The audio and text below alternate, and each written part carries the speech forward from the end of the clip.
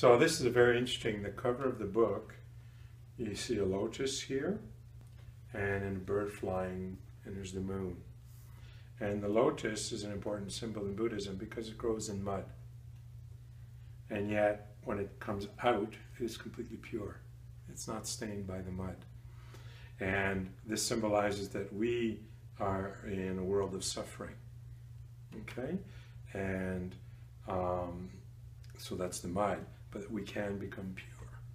We can become free from suffering, even though we're born within a world of suffering for now. And then this is the bird that is flying towards the city of enlightenment, the moon representing enlightenment. And the bird has two wings, so we need both wings to fly to become free from suffering, compassion and wisdom. I like to say that we teach modern Buddhism, which is the title of my teacher's, one of his latest books. And modern Buddhism basically means that everyone is welcome here, whether they're Buddhist or not, and that we try to give them tools so that they can use Buddhist teachings in their daily life, and that it can help them to be more peaceful, more happy, and less stressed out in this modern world. So for me, the teachings come from Geshe Kelsang, and he's really applied effort to present all the Buddhist teachings in a modern way. So that's what I've been doing. That's what I was trained to do. And as I mentioned earlier, so that people can benefit from it even though they're not Buddhist and all that. And he would say that his knowledge of Buddhism comes from his teacher. Was a disciple, actually. So all of the teachings in this way come directly from Buddha. So how did the teachings change over time, and how are they adapted into a modern life? Like, the original teaching must be quite different from... Well, actually, we can say it in maybe in two ways. The meaning is the same. The meaning hasn't changed. Mm-hmm. The meaning hasn't changed. It's the presentation that changes. The essence of Buddhist teachings is still there. It's just that the spiritual guides, the teachers, adapted the presentation so that the local people can understand. So that can mean the language. You know, not everybody speaks Sanskrit, which is how Buddha taught the teachings in Sanskrit. And also culturally there are differences. So they would present the teachings so that the people could understand them with their mindset, their culture, their way of saying, and we'll get to that, so it'll be clearer what that means. So the different lineages develop that way.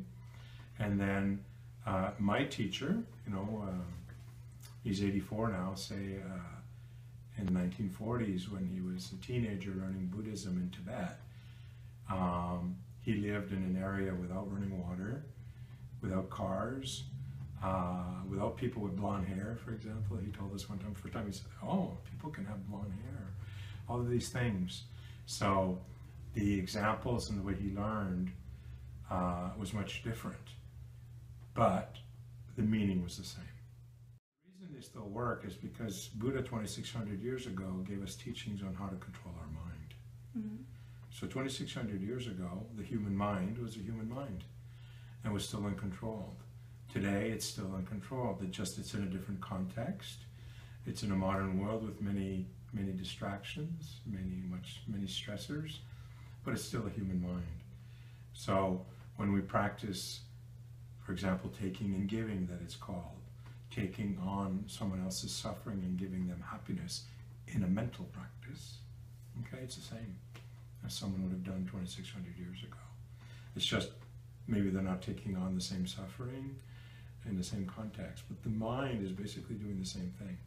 The meaning has to stay the same, but it could be different situation, different language, different time. Yeah. So what he would do now, like even in the second edition of modern Buddhism, he talks about our frustrations a lot in various books and how to deal with them. And he decided, instead of saying the car breaking down, he used the example of the computer breaking down. And to show that when that happens, we have two problems, not one. Everybody says, I got a problem, my computer broke down. We have two. One, you have your inner problem, your reaction to the computer breaking down, your mind, and the computer.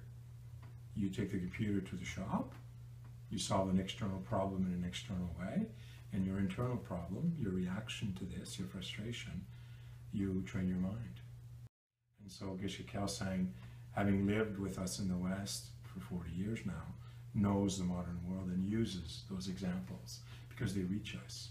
Instead of speaking of yaks or buttermilk or, you know, all of the things that we don't know anything about in Tibet, you know. Butter tea, I think it's called, I said buttermilk, I think it's called butter tea. You know, products, customs, blonde-haired people, everything. He's adapted to our world. People being busy, you know, how could he be busy in traffic when there were no cars? There were no cars where he was born. A very, we would say here, backward type village. So from that, and then knowing the modern world, he wrote books to help the modern world. Traditionally, Buddha would say, our mind is like a wild elephant. So a wild elephant can destroy, you know, a lot of things. And I realized recently, through something I'll explain, that I really didn't fully understand what that meant. Because we have an idea, a wild elephant, yeah, it can do a lot of damage. But back in India, 2,600 years ago, and an elephant would do a lot of damage. Matter of fact, the reason I realized is it was on the news a couple of weeks ago. An elephant wreaked havoc in a small village in India, which is probably still very similar to how it was 2,600 years ago. So then it was easy for me to imagine huts made of, you know, earth, and all of their belongings, their food, their clothing, inside that hut. You know, they don't need any heating or anything like that, so that's how they lived. So an elephant going through there destroys everything. Everything. Their livelihood, their living quarters, their food, their clothes. What do they do? So when Buddha said that to those people, they understood. They were really afraid of elephants. And so they could become afraid of their uncontrolled mind. And someone came here and told me, I forget exactly what, but she had heard a teaching elsewhere where the person had given a traditional teaching. It's about a mouse. I think someone was buying a mouse or something. And she said that. I didn't get it, you know. And we don't buy mouses anymore in that way. So there was some teaching behind that she didn't understand. That's what Geshe Kelsang did. He modernized the examples. And the reason he did that is that it has an impact, that we truly understand deeply what Buddha is trying to tell us.